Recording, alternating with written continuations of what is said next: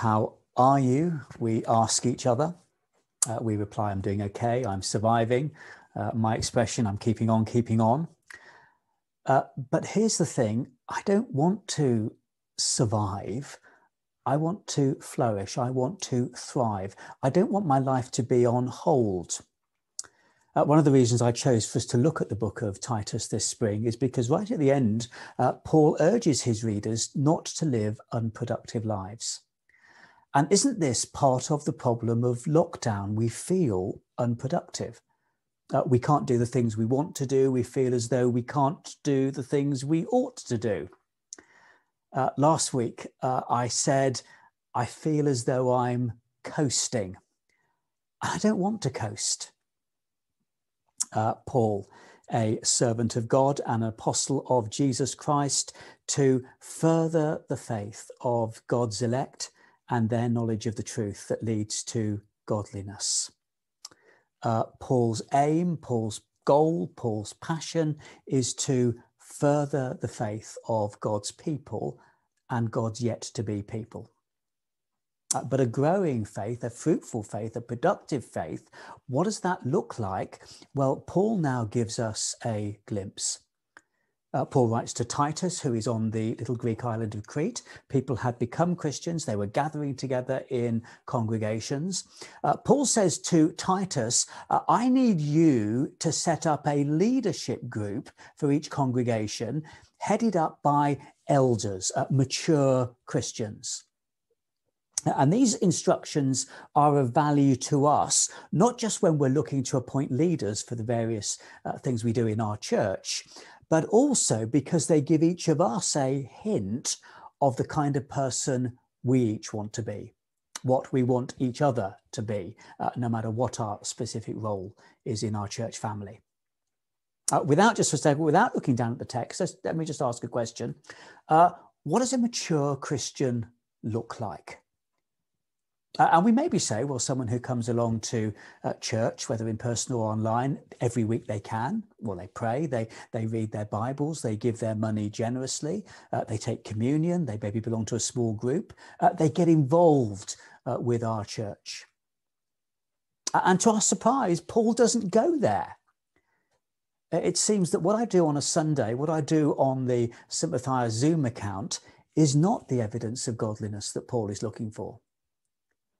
Now, please don't hear me wrong. All the things I've just mentioned, they are vital and they are crucial, but they are merely a means to an end. In themselves, they can mean nothing.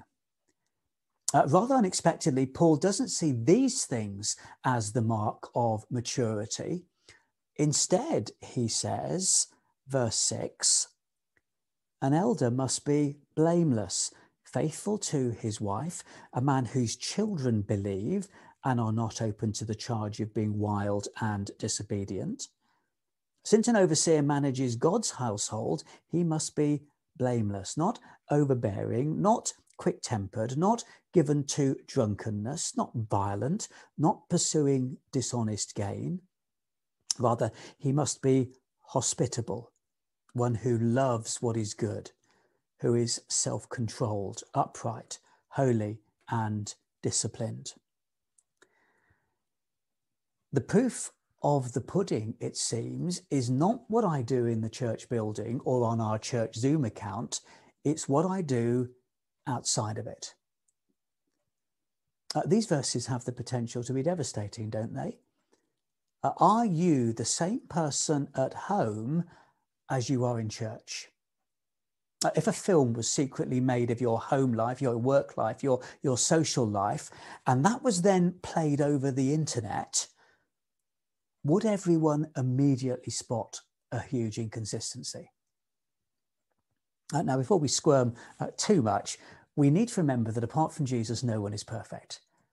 This side of heaven, there will always be inconsistencies in my life. Day in, day out, I will fall short. Sometimes I will catastrophically fall short. But if there is a fundamental disconnect between the words I sing and pray on a Sunday and how I speak to my husband on a Monday, or how I speak to my work colleague on a Tuesday, or how I respond to the call centre assistant who's really irritated me on a Wednesday, and how I spend my money on a Thursday, or the amount I drink on a Friday, or the sort of films I watch on a Saturday. I wonder if you find verse 8 magnetic, by which I mean you're pulled to it. Verse 8, rather, he must be hospitable, one who loves what is good, who is self-controlled, upright, holy, and disciplined. Hospitable people, they welcome you into their lives. They make you feel at ease. They don't look down on you. One who loves good, someone who is a lover of good. Self-controlled, not pulled by every passion, every whim, every desire. Don't we love people like this? Don't we feel secure with people like this? Don't we long to be people like this? Why do we long to be like this? Because Jesus is like this. We were designed and made to be like this. Verse 8 is godliness, is Christian maturity, is the key to a productive life. But you could validly ask, how does the gospel of Jesus fit into this? Because I know lots of very hospitable people who are not Christians. I know very many people who do really good things who have no interest in God. And then I read verse 9 and I say that the mature Christian is mature in character and hence mature in behavior because they are mature in belief. Verse 9, he must hold firmly to the trustworthy message as it has been taught, so that he can encourage others by sound doctrine and refute those who oppose it. The trustworthy message, what is that? What is the message which God has revealed to the apostles, the faith which the Bible proclaims? Well, we can glance back up to verse 4 for a summary. Grace and peace from God the Father and Christ Jesus, our Saviour.